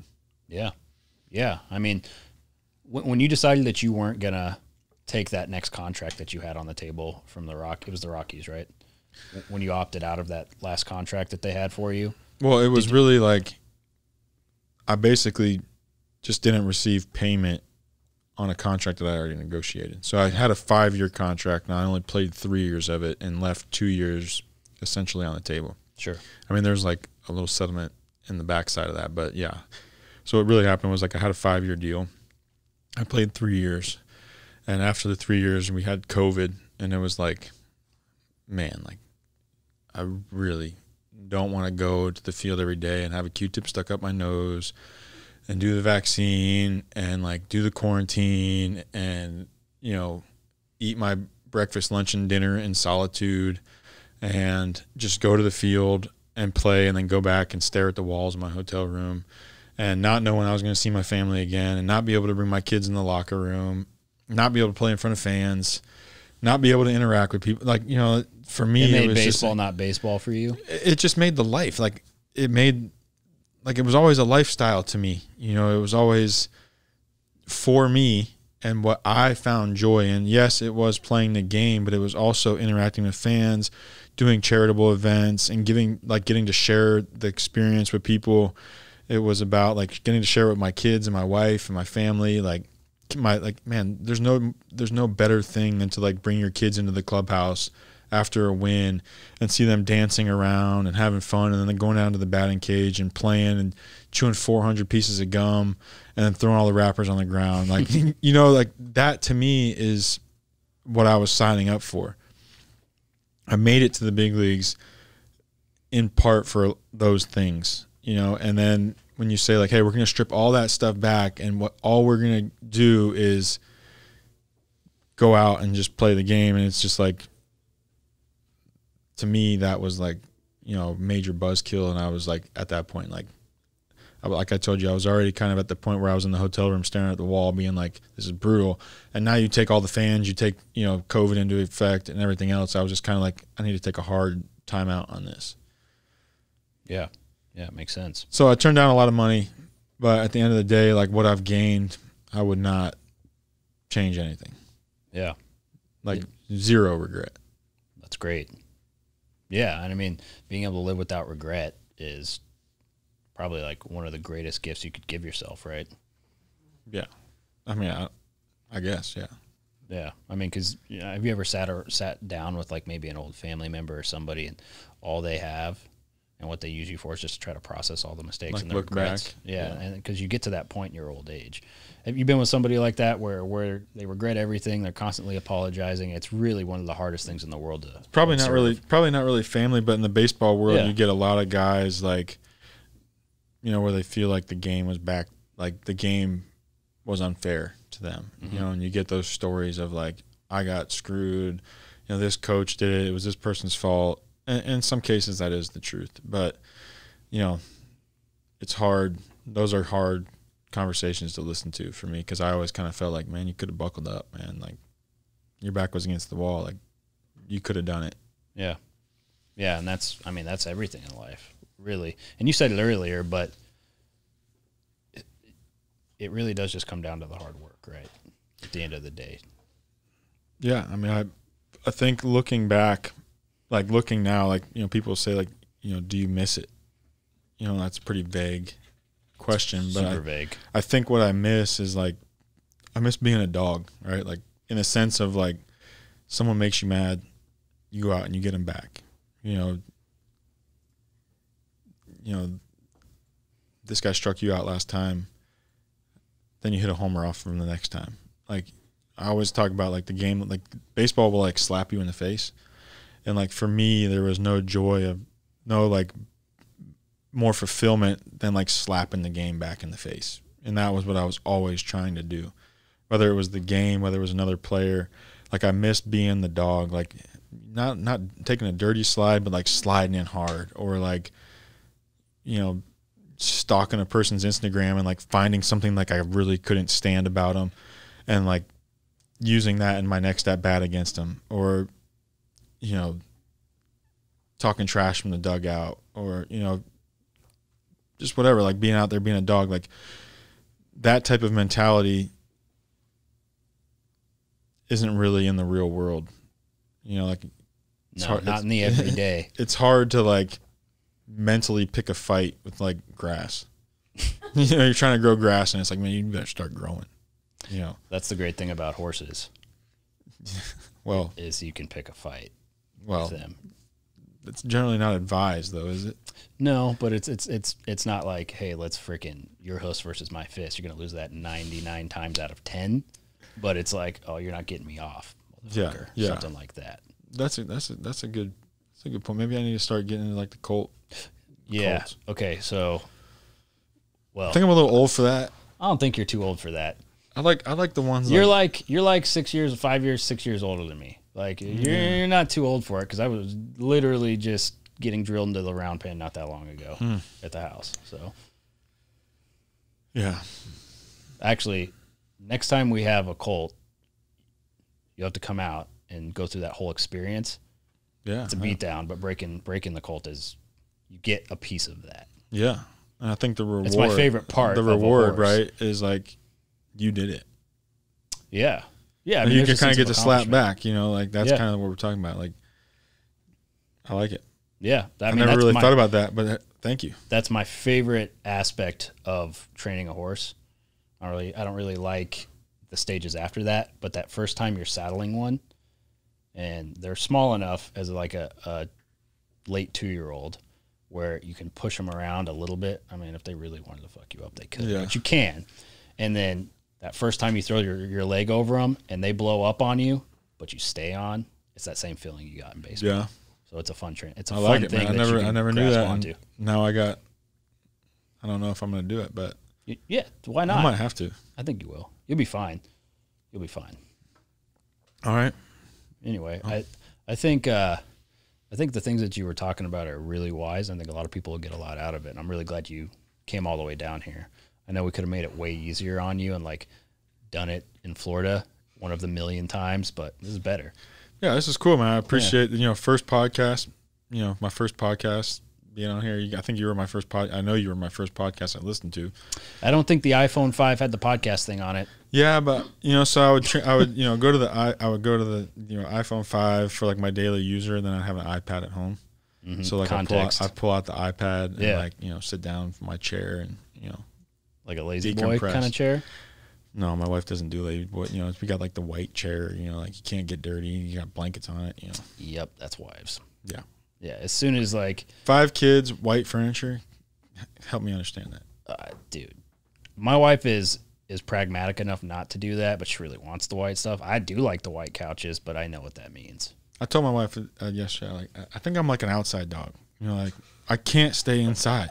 Yeah. So like I'm always outside, and like I come in, all I really want to do is just sit down. Yeah. And I sit down on this white chair, and she's like, Don't and touch the chair. I'm like, what? Where am I supposed to sit? You know, the biggest mistake you can ever make if you start just doing a little bit, getting a little successful, is letting your wife walk into a Restoration Hardware. Biggest mistake. Biggest mistake you can ever make. We're way past that. Yeah. I got way bigger. There's far more mistakes. Trust me. But that's where it starts. It usually starts with bags, shoes, furniture. Big mistake. Yeah. You get to, I mean, if I could do one thing, let's go back to Coach bags and Michael Kors. Let's go back there. Let's get back to that. I tried to like my wife really wants to get like the garage floors. So she really wanted to get the garage floors like epoxied. Oh yeah. And so I was like, okay, can you not, if you don't spend anything on Amazon for 1 month, like no packages show up to the house for 1 month, we'll do the epoxy floor. It's like, we have packages showing up to our house. Did she pull it off? I think she might have, but she hasn't pushed for the epoxy floor. She's probably Really? watching this, and I'll probably be getting It's epoxy. interesting that the wife would want the epoxy floor in the garage. But she's like my wife is very like anal about cleaning. Like she's very, and so like, the garage floors. Do you have pets inside the house? Sensitive subject. We actually just had 2 dogs run off. One got hit by a car. The other one didn't come back. I can't believe I brought My that wife up. My wife just went and brought a puppy, back to the house. So we do now have an inside dog. Mm-hmm. And like, she was very anti-inside dog. And then the dog's running off, kind of sparked this new dog. Mm-hmm. And like, she's like all of a sudden like this huge dog lover. She's training the dog by herself. She's got the dog cuddled up on her all the time on the couch, and so who knows what we're in for now. We might be getting black furniture. I don't know what's about to happen. This is a whole new world. Anyway, Yeah. is this what normally happens on podcasts? Let's start talking about random stuff. It's my first one too. Okay. All right. Yeah. But yes, it's usually more random. This was pretty on point. So Nice. proud of that. Just ignore the 136 that we did before this. This is your first one. Yeah, but when you take like 136, is that what you're on? I don't really know. You're 137. But I will tell you from That's pretty this good accomplishment. from this side, if you take like a 2-week break, it's like starting over. Yeah. Yeah, you got to really be on it because I'm like, I don't really want to go do a podcast, and I'm like, yeah, let's go do another podcast. Well, that's pretty big time. Because I don't think you had done a podcast the first time that we met. I don't think this had started yet. I don't know. I don't know when that was. People don't know that you're basically my riding instructor. Yeah, but here's the problem. I did that, but then you like got bucked off. I didn't really. Was that bucked off? Would you call it? I'm not claiming that I've ever been bucked off, but if you tell me I've been bucked off, like I mean, and you hadn't retired from baseball, and you got slammed into a fence, and I was like, fuck. But I also rode like, you know, I mean, that was pretty much like that was the first time. Like I was like loping around the arena you did on good. like a racehorse. You did really good. You know, there's not like slow horses at the 12 gauge ranch. No. And you guys are like, oh, get on that one. And I'm like, okay. They were like, are you really going to put Ian? I'm like, he'll be fine. 5 minutes later, boom, shit, are you okay? Like, I think it's okay. And then your leg like buckled and you fell. It was really traumatic. Yeah, but I mean, for me, I felt like, you know, I got back on. You did. And, you know, I was loping around on this horse. And like at that point, I was like, man, I never felt anything like that before. That was sick. I need that more. And I haven't really looked back since. So thank you. You know, you kind of like got me there. You did really good, other than the whole fence thing. But you know, you got back on the horse, and that's the story everybody tells. It's always like you fall, you get back on. But like I was pretty naive at the time. Like now I look at the horse, the quality of the horse that they have there. You were pretty naive. I'll never forget the horse trailer thing.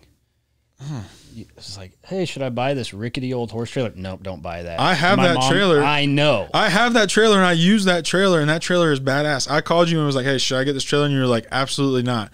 But I didn't take your advice, and that trailer is sick, and it was free, and I use it all the time. Yeah, I mean, all I saw was like black mold, floors falling off. But hey, black mold. But you know, one man's trash is another man's treasure. You know, that's kind of the way I roll. Hey. I got a horse and a trailer for $2,000. That's true. Hey, that is the way you roll. That is the way I roll. Hey, that is the way I roll. Did you have to replace the floor in that trailer, though? I did not. You got horses standing on those. I have horses. That ancient wood. I do. Just one day down the road, you're going to be like, where did my horse's legs go? Yeah, they're back on the floor or whatever the main road is. They're going out. I don't know. Hey. It's only a $2,000 horse. I wasn't going to say it. Well, I love that horse, and that's my son's horse. So, you know. Was that the one that he was standing on? Yeah. He looks pretty good, dude. He's coming along, man. We're feeding him good.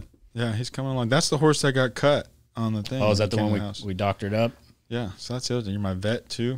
Wouldn't go that far. I think I just rubbed. You're there for all the big moments in my horse life. That's a good point. What's next? I don't know. We'll podcast. Well, we're going to start Colts. We are going to start Colts, and since I'm going to be out there, I've got a timeline of no less than 18 months. It isn't that far away. Yeah. Before you're 40. Cool. If you find anybody giving away free Colts in my house, and I'll start it for them. Not those kind. But if you do want to get into the breeding game. Oh, no, I don't. It's going to cost a lot more than a free trailer. I do not. And a horse like that. But get on that. Anyway, it's going to be fun. It's going to be cool. We'll do some cool shit. Sounds good. It does sound good. All right. We're going to let you get to the hotel. Cool. It's got to be like midnight, right? What time is it? 10 o'clock. Oh. This is a late podcast. Mistakes were made. I'm going to be up for a while. It's Celsius. Yeah, I was tired. It was I usually drink caffeine before we do the podcast. But those are at like 5 p.m. Maybe in the morning. Yeah, not at 9. Whatever. It is what Sleep's overrated. There's got to be some work that's got to be done. Something. But for him, he's going to be up all night editing. He's going to be up all night editing. It's not going to be fun for you. When is this supposed to go out? You don't want to know the answer to that.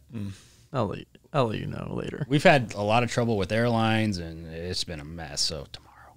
Oh, yeah? Yeah, it is. I mean, we always do a same-week turnaround, or try to. That's going to change going forward with my schedule. Are we still recording this? Yeah, this is the bullshit part. Oh, okay. Yeah. Yeah, you've heard of the bullshit part, or we talked about, well, this is it. I know. What? Yeah, you enjoyed the podcast, and you're like, "How the fuck do these guys still do this?" If someone's still listening at this point, they're here for this. He's probably gonna cut it out anyway. If we take the headphones off, it can't stop. No, I don't need to. But I mean, are we? What is that? Copenhagen. I mean, are we game for this or no? For Copenhagen? I mean, has anybody thrown a dip on this podcast before? You know, this is like a Western podcast. I know, but I'm just asking. The dip never leaves usually on most of the guys. Wait, so I gotta ask. Here's the question, because since you just pulled Copenhagen out of your front pocket, I got some questions. This is my back pocket. Whatever pocket. I just didn't expect it. Okay. Is that a new thing since the cowboy lifestyle started? No. Or was this during baseball? I was a baseball player. Like, I mean, yeah. No, baseball players are. Yeah, I mean, I've been trying really to big snuff since one. I was 17. Yeah. Is it Sorry. is it a lifelong? I haven't moved it yet. It's a lifelong thing? I don't know. I'm just saying. It doesn't look like you've been doing it since you were 17. Well, I'm sorry. I'm just saying. I was like, someone had to tell you. No, I mean, It's I was an idiot. It was a stupid thing to start, and now, I've No, quit. My wife doesn't like to say I've quit multiple times, but it's really like I've kind of just like hard paused for a little bit. Is it the packet or is it the little? I don't know anything. No, this about is Copenhagen snuff. I mean, this is kind of like my flavor, I guess you could say. What flavor But is that? it's like getting ridiculous. $9 for a can of Copenhagen. I mean, we don't need to get into all this. Anyway, yeah. So, well, you just don't seem like the type. You know what? I'm really happy you chew Copenhagen. It adds to the layers. thank you. Yeah. Yes. What do you guys think? I know Riley chews tons of Copenhagen. You Have know ever what? have you ever? She have you chews ever Red chewed Man. Copenhagen before? You know what's crazy about her? She's like a beach nut red man kind of So lady. my wife has had a dip Grizzly. before. Just one. Yeah, she was a softball player, and I think it was like on the bus type thing. And Oh, you married a softball player. my wife is actually So many a better stereotypes. athlete. I don't know your wife enough to make the kind of jokes I make at other my wife people's is actually a events, better but- athlete than I am. So Really? yeah, she was a stud soccer player. Could have went to college playing soccer. Could have went to, she went to college for softball. Oh, don't tell me Like, she was gave a up her volleyball hopes and player. dreams for you. No, she did not. Oh. No, she did not. That would have been really good. Like, yes, she did. You owe her for the rest of your life. That's why you have the white furniture and the epoxy garage floor. I do owe her, but Yeah. Yeah, well, I would love someday I'm going to ask her how hard it all has been for her dealing with all your chewing and baseball playing. yeah, it's extremely difficult. I would Yeah. imagine being a wife to a baseball player. That is Yeah, I wonder what the because now that I'm divorce rate- home, oh, it's high. Divorce rate is high. But now that I'm home, like she goes to do something for like an hour, and I'm like, you need to get back. Where are you? Where are you? How am I supposed to have these 5 kids for an hour by myself? That's a You know, good, and, like- that's a good point. And I'm on the road for 2 weeks at a time. Yeah. She's doing it. So That's one issue that like we as men have is we don't have a lot of empathy for child rearing. I've had to like read books on it because I've always been like, so that's not the right way. that's not something I And you have 5. do. Is there She gonna did be 2 of them. sixth? 2 of them natural. No, 2 of them. The last 2 or the first 2? no. I think the first and the last, maybe. Really? Yeah, Huh. it was pretty sick. The last one, she was a rock star. The doctor was like, I've never seen anybody have a natural birth like with that much composure. She like barely even broke a sweat. It was sick. Yeah, but She if you had 5 children, it's like another day in the office at that point. she's pretty much a gangster. Yeah. Was it like in and out same day? No, Boom, no, boom. man. I think that's pretty illegal. No, I don't think really you know. can really go in and out like that. I think it's like kind of you gotta stay there and do all the checkups. Didn't Fallon Taylor have her baby in a bathtub or something? that happens? home? Yeah, that At her happens. house? My little sister, she's kind of like not a hippie, but kind of like that. Yeah. She's an herbologist. And so- Herbologist? something like that.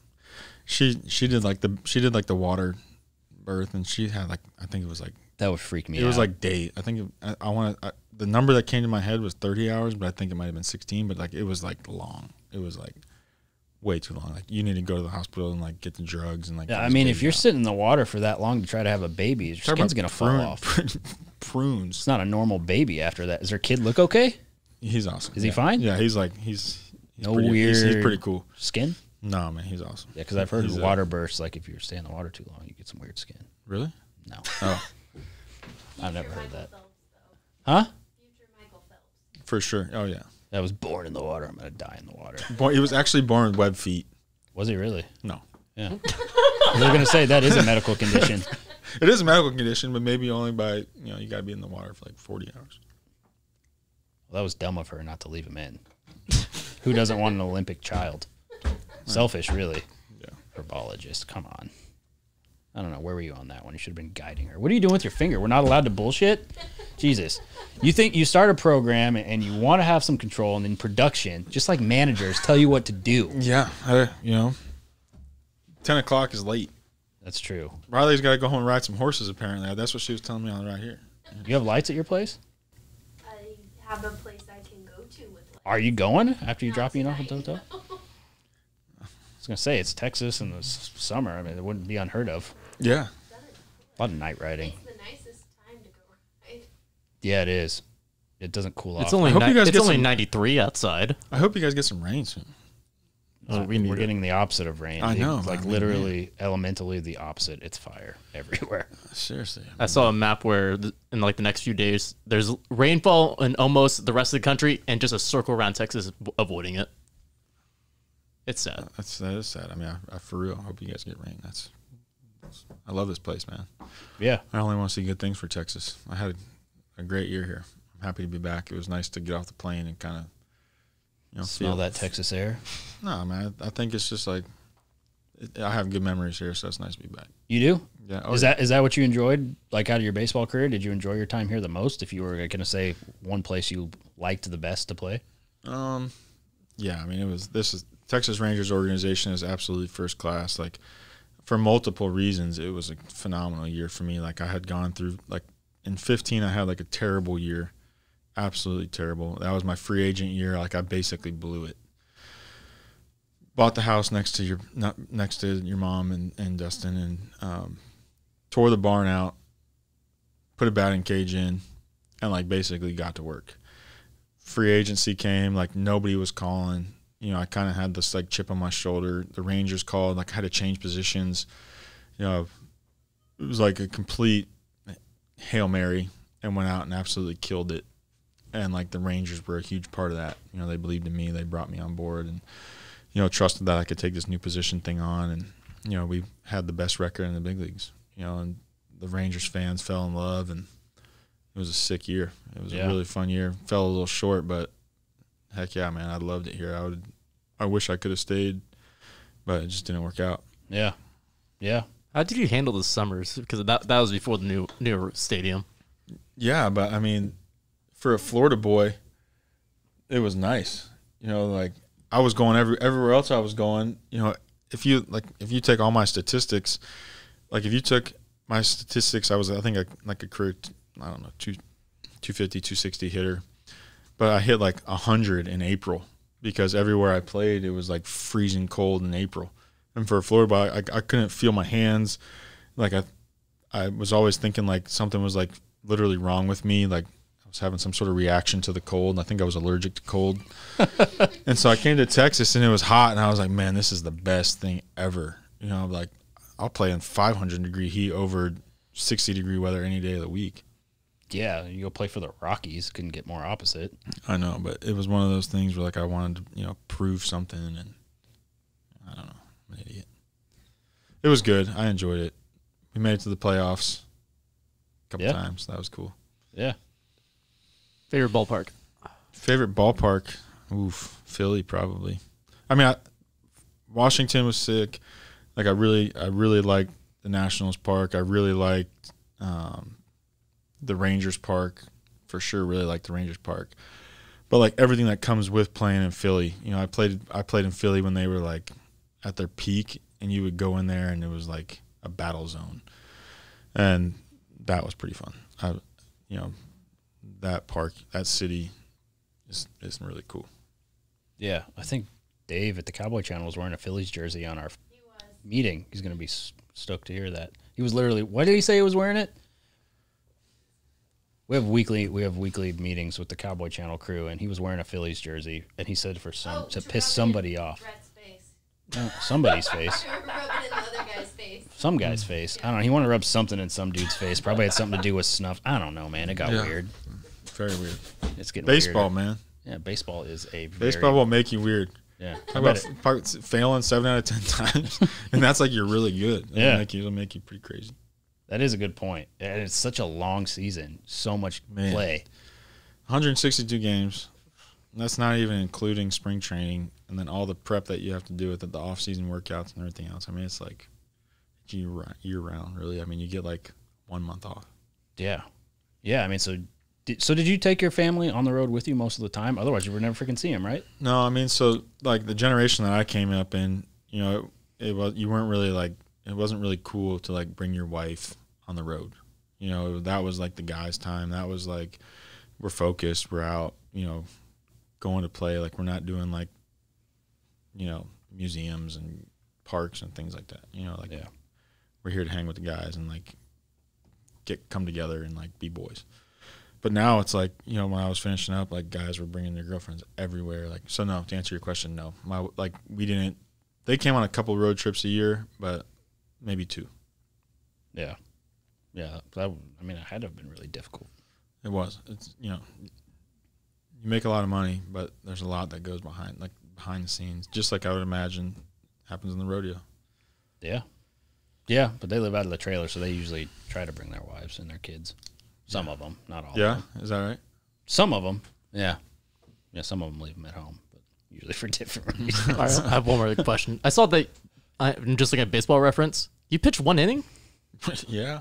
All right, I need to hear more Did you about see my ERA? What was that ERA? Earned run average is 0.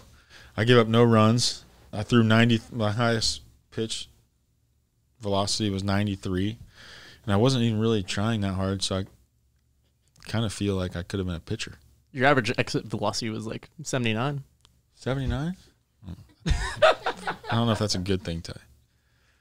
What's for someone that's out of position. As a pitcher. Yeah, as a pitcher. Oh, as a pitcher. Yeah. I gave up one little duck fart, and they didn't hit them. They couldn't hit me. Man, if you go back in the league, you know what position you go to. This is now 2 podcasts. Yeah, hey. Part 1, part 2. When you take the headset off, I'm following the lead. I'm just kind of like going with the flow. Yeah, because like I don't know if it was the second beer or the dip mixed in, but you loosened up. No, I thought it was like midnight. And you said it was 10 o'clock. We're I going was to roll like, till midnight? We can do that. I'm going to run out of things to talk about. So if you got any good ideas. Like I said, we never really talked about, which I thought you would bring up. Do you know the story of how I met Cody and Dustin? Probably has been told to me 300 times. I just don't remember. No? No, I don't. I should. I'm a terrible The white cooler? Yeah. That's right, the white cooler. I don't know the fuck. Okay. All right. So you know, I got this, like, back in the day, probably 5-6 years ago, you know, Cody and Dustin move into the neighborhood, and like their house as it sits, you know, like you can't see anything. Like the front of the property is like all brush. You know? Dude, the stupid roses in the box is the dumbest. Hey, that is a tough.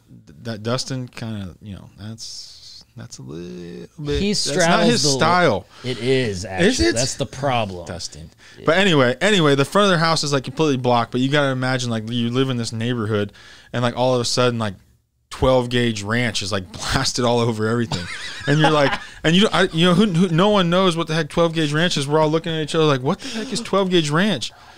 And so, you know, like, it's like, man, what are these people like selling ammo? Like, what is this business? You know, and so it's kind of got some mystery to it. So I'm you know, walking by, you know, the front of the house, and I keep on seeing this white cooler like down in the ditch in front of their house. And I'm thinking, man, like I really need to, like, it's a big cooler. And like I keep on thinking, like, man, I need to stop and look in this thing. You know, because, you know, there could be a baby in here or something. You know, like, what's in this thing? Let me ask you how many days went by before you thought maybe I should look for this baby. Exactly. It was like, and it kept on weighing on me. And it probably was literally like a week, 10 days, where like I kept on seeing this cooler and it wasn't going anywhere. Maybe the baby's alive. Maybe the baby's alive. Oh yeah, this baby was way dead by the time. And so one day I stop and I open this cooler and the whole bottom of it is full of blood. And so at that point I'm like, man, what the heck am I gonna do? Like, I'm on their property, opening a cooler like in their ditch, you know, like, and it's full of blood in the bottom. Like, am I supposed to call the cops on this and, like, you know, report this or what? So like, I hit up Dustin. I forget how, maybe Instagram, I like reached out or whatever. I'm like, hey, you got to get out here. Like, this is like a super awkward scenario. Like, I'm basically in your yard. I'm looking in this white cooler and it's full of blood. Like, what do you want me to do? I didn't want you to drive down your driveway and see me like digging in your bushes and like see this cooler here. So like, I'm in this. So you contacted the potential murderer? Pretty much. There's so many things wrong. First, you don't rescue the baby. Then you reach out to the psychopath who killed the baby. It's the 12 gauge ranch. And so I'm like kind of scared. Like, man, what the heck is this? What's about to happen here? What kind of rednecks live here? It's a good question. What did you kill here? And so anyway, Dustin and Cody come out. They're really nice. And, you know, from that point on, my life has kind of been different. That's a good point. You fucked up. I'm like country now. Very country, surprisingly. Well, I know. I got cows and all because of that white cooler. Yeah, and according to the HOA, I don't think you're supposed to have the cows. I'm certainly not supposed to have cows, but my neighbors approve, and, you know, kind of is what it is. I had to get rid of the bulls because the white vinyl fence wasn't really holding them in very well. Yeah, white vinyl fence and livestock. I do have barbed wire in the back pasture, but I was restoring the back pasture, so I had to move them all up. You know what you're supposed to do if you want the white vinyl fence, right? You put hot wire on the inside of the I know, white but, vinyl you know, fence, like, Ian. I'm cheap.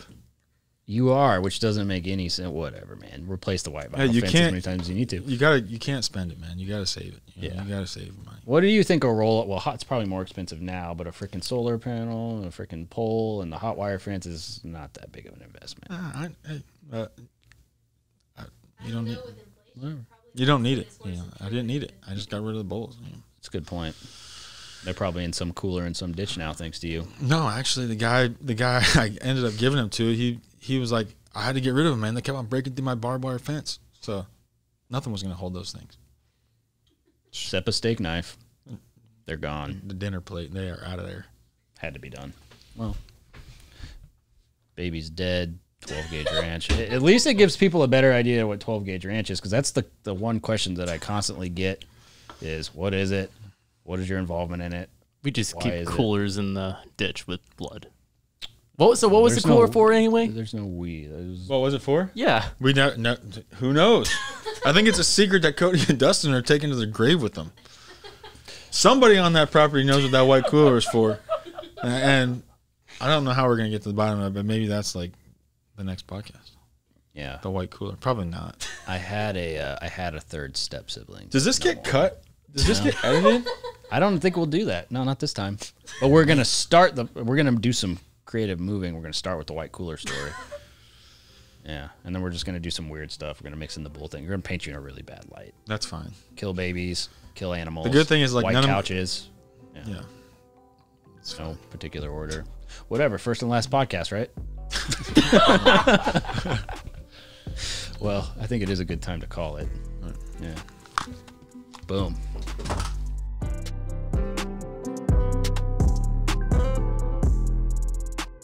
This has been The Gauge, hosted by me, Chance Conrado, produced and edited by our guy Ty Yeager. Shout out to the executive producers Dustin Pointer and Cody Denton. Marketing and content produced by Riley Chone. Make sure to rate and review this podcast, as well as follow The Gauge on Twitter, Instagram, and Facebook. And make sure to subscribe to The Gauge wherever you get your podcasts. We'll see you guys next time.